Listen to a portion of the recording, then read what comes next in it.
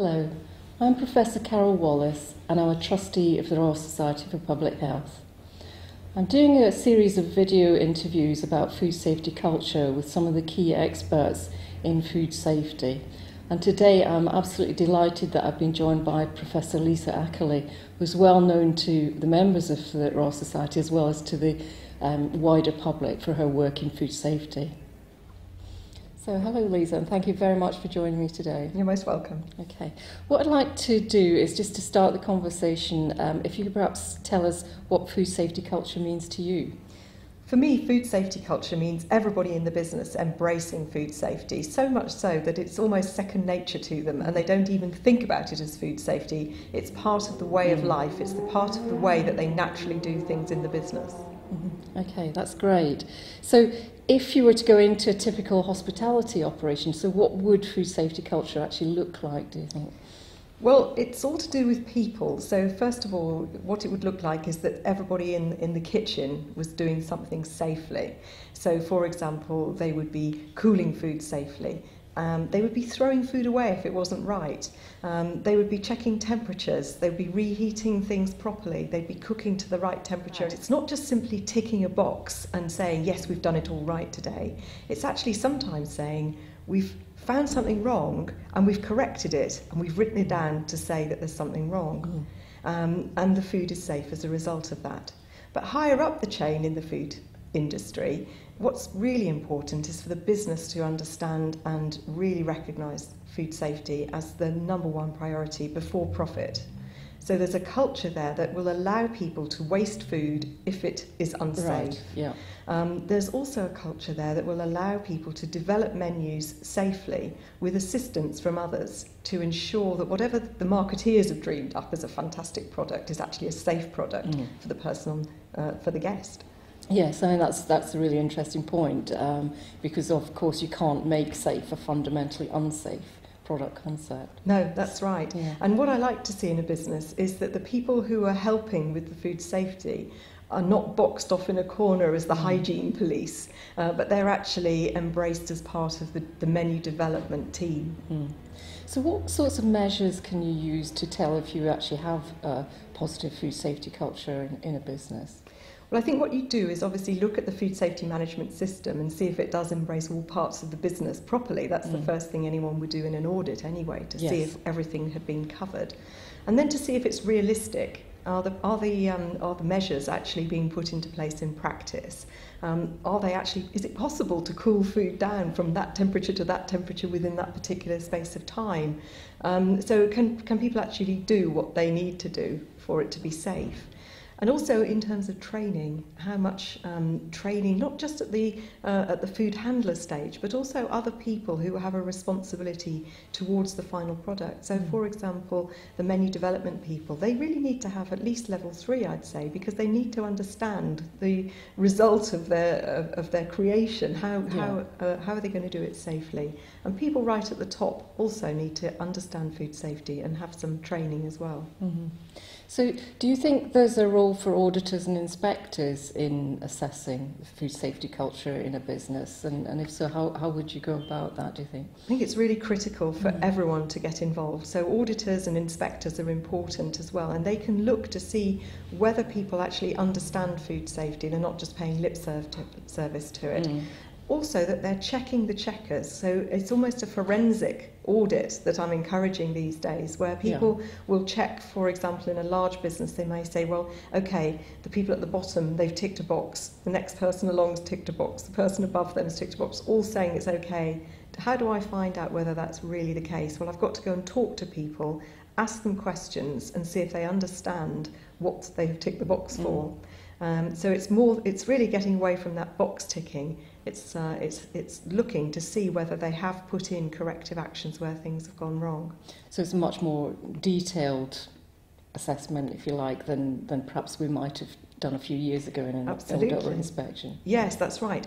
And what I'm finding quite interesting is some businesses are actually trying to instill those inspection habits in the people within the business, so not just relying on the external consultants, but I'm recently been involved in some training where we've actually been building the confidence of the managers so that they can go in and look and see and observe and check to make sure that the culture is actually threading its way through the business. Fantastic.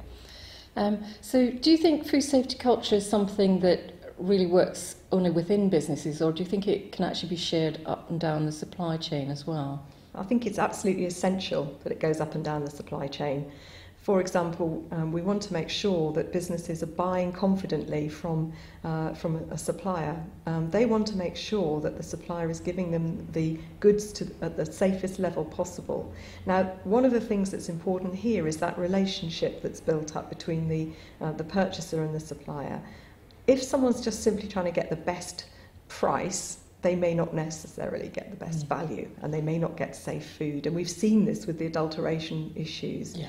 So I think it's really important for businesses to realise that if they get something that's too good to be true in terms of price, then it probably has something wrong with it. It's from a market that you don't want to go into, or it may have adulteration, as we're finding more and more.